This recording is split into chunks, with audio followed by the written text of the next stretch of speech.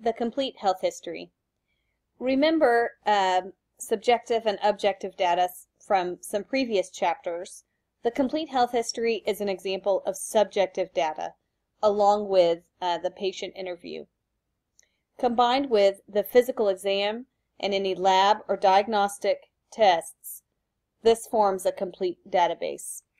The complete health history is often done using a checklist that the patient fills out prior to the visit or prior to the examination of the patient, and then that checklist is discussed with the patient. So the objectives of this chapter, we're going to talk about the purpose, different categories of information, and what is included in each of those categories.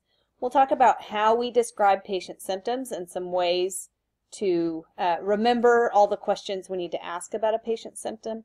We'll talk about the difference between signs and symptoms as well. Okay, so the main categories of data that we are going to collect on a patient are listed here. They're also listed in your book, and we're going to go through those in detail in the following slides. So the first one is biographic data, and you can see all the things that are included here. They include things like race, occupation, name and address, just some very generic information. We want to be aware of the source of the history. Who is giving us this information? Is it the patient themselves? Is the patient unconscious? Do we have to have a relative or a friend give us as much history as they know? Are we using an interpreter if it's someone that speaks a different language? We want to be concerned with the reliability of the informant. If we have someone that throughout the interview they respond differently to the same question, then the information they're giving us may not be reliable.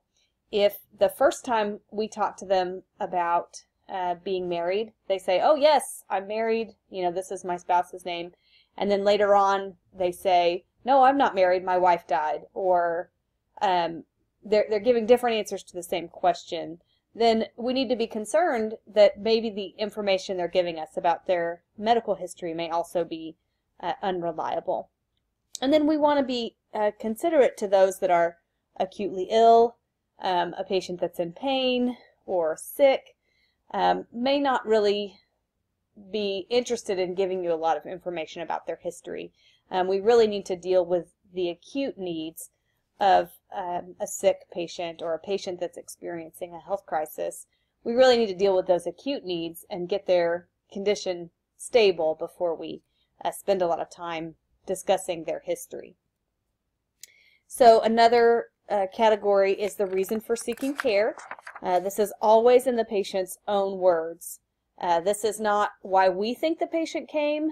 This is the nurse or the interviewer asking the patient, why did you come here today, to the hospital, to the doctor's office, to the urgent care center? Why are you here? And so it's usually put in quotation marks. You can see both of these examples of the reason for seeking care are in quotation marks. Some other definitions I want you to be aware of are symptom and sign. A symptom is something that is subjective. You, as the examiner, cannot verify that the patient is experiencing a symptom. So a symptom, an example, would be a headache, a patient that's experiencing nausea, or pain. Pain is subjective. A sign is something that we can see on physical exam, or we can tell that they're experiencing it based on laboratory reports. Or an example of a sign would be an elevated blood pressure. We can take the patient's blood pressure, and anyone that takes that blood pressure is going to get a similar number, an elevated blood pressure. Someone that's vomiting, okay, anyone that comes in the room at the appropriate time is going to see this patient vomiting. That's a sign. Redness on the patient's skin, a lump somewhere, a wound, things that you can verify as the examiner with either physical exam or in a laboratory report is considered a sign. Another category of information is your present health or the history of present illness. If a patient comes in and they're getting a checkup or a physical exam for sports, then it's their present health. You know, how do they feel right now? If it's a history of present illness, then we're going to talk about an illness. So maybe they came in with the flu, or they have pneumonia, or they broke their arm. Then that's the difference between those two. This is going to include the patient's symptoms. And when we categorize their symptoms, when we document their symptoms, there's some things we want to ask them about those symptoms. The first column is one way of discussing a patient's symptoms. The second column is a different way that's a little easier to remember. It has a mnemonic, PQRST, and a lot of times they add U at the end. So the first thing we want to ask are words that begin with P. So provocative or palliative. What makes the symptom worse? And let's use pain as an example. What makes the pain worse? Provocative. What makes the pain better? Palliative. Q, we want to talk about the quality of the pain. What does it feel like? Is it burning, sharp, stabbing, aching, cramping? And the quantity of the pain. Pain is something that we can rate on a scale. A very popular pain scale is 0 to 10. 0 is no pain and 10 is the worst pain you've ever experienced. R is for region or radiation. So where do you feel the pain? You know, is it in your abdomen? Is it in your arm? And does the pain radiate anywhere? Does it travel? Certain disease processes, like we could talk about a heart attack pain, they feel it in the middle of their chest, but it may radiate up into their jaw and down their arm. And so it's important to know where the pain is, and is it traveling? Does it seem to go other places? S is the severity, and I mixed up quantity and severity. Sorry, quantity is how often. Well, we'll just go with severity is how bad is it? And that would be the 0 to 10 scale.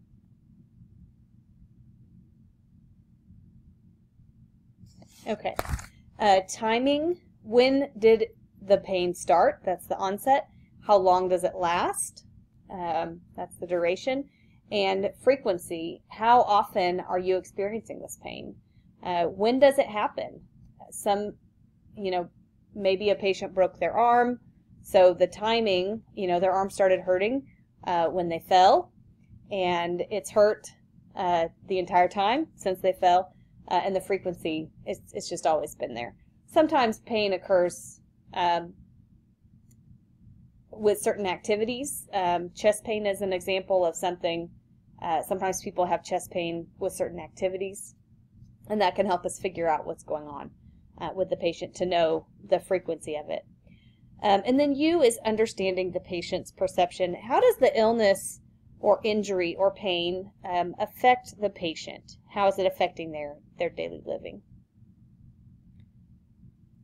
Okay, we are also concerned with the patient's past health.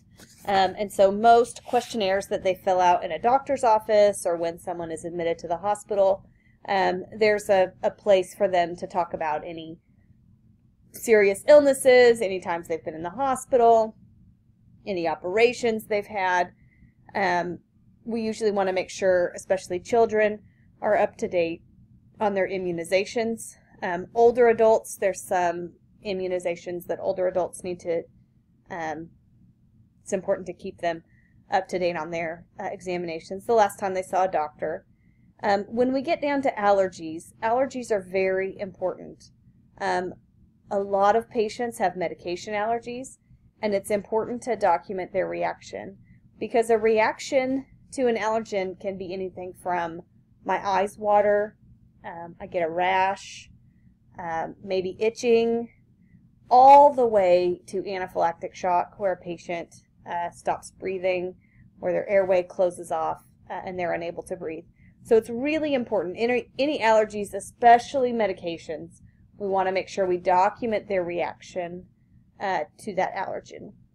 And then we want a list of the current medications they're on, the doses, all the information they can give us about the medications they're on, because someone in the hospital setting is going to look at that list of medications they're on at home and compare it to the medications they're on in the hospital, because there could definitely be some changes based on their illness, or maybe some of those medications need to be stopped. Sometimes medications can cause complications and need to be stopped. Okay, family history is also very important. Usually we want to know about the history of someone's parents, if there's any kind of chronic diseases that are present in the family, things like heart disease, high blood pressure, stroke, diabetes. And did anyone die of, we want to know, like parents, we want to know what they died from. And we want to know the health of those living in the household. There is something called a pedigree or a genogram, and there is an example in your book. We are not going to do that as part of health assessment, but I believe that's part of your community course.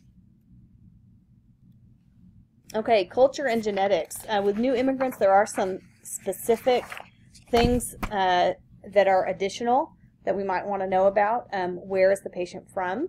Because that may indicate their risk for certain diseases. How long have they been in the United States? Do they have any religious needs that maybe aren't being met in the United States, maybe that aren't available or they haven't found yet? The BCG vaccine is a tuberculosis vaccine that's given in a lot of countries that have a higher rate of tuberculosis than the United States, and it does cause a positive skin test. So if we are testing people to see if they've been exposed to TB, this vaccine automatically says yes, they've been exposed to it because they've had this vaccine. And then there may be differences in the way that culture or that country perceives health and illness. In some countries, it is very normal for women to lose children through miscarriage, through childhood diseases, and they, in some cases, in childbirth. In some cases, they don't name children until until they've made it a little while, and it may not be. It may be different. They may have a different reaction than someone in the United States would have in losing a child or their child being ill. And then there may be certain things that are not allowed according to their religion, foods or drinks. I know specifically Jehovah's Witnesses, that's a specific religion in the United States, and they do not consent to blood transfusions. Okay, review of systems. This is another way. This is getting information about each body system, and this is roughly head to toe. Again, we're still in subjective data. This is the patient's perception of any problems with these body systems. A lot of times there's a form you fill out and you check if you've had symptoms in any of these body systems. And then here's some additional body systems. And it's important, if you don't know what these words are, that you start to learn what these words are, what they mean, which systems of the body they correspond to. But all of this, the review of systems, the health history, all of this is usually done prior to an exam. A lot of times it's a checklist that's filled out by the patient and then discussed with the healthcare provider. Functional assessment and activities of daily living. How is the illness or injury or the patient's current state of health? Are they able to care for themselves? And these are some of the ways that we think about patients taking care of themselves. Does their illness affect their self-esteem, their ability to exercise or to be active, to sleep, to eat? Does it change their interpersonal relationships with people in their family or their friends? Does it affect their spirituality, their coping, their personal habits? Are they experiencing problems with alcohol or drugs? Are there environmental hazards that we need to be aware of? Maybe, things, where they live. Maybe they live in a lower socioeconomic neighborhood. There may be issues with safety, problems with heating or cooling a home, transportation. Intimate partner violence is a really big issue. It's something, that we need to ask about. And then, are they exposed through their occupation to health hazards? That would be occupational health. And then perception of health. These are just some questions we can ask patients about their health if we want to get more about their perceptions of, what is health, what do they expect from healthcare providers, what concerns do they have, just to really understand the patient's perception.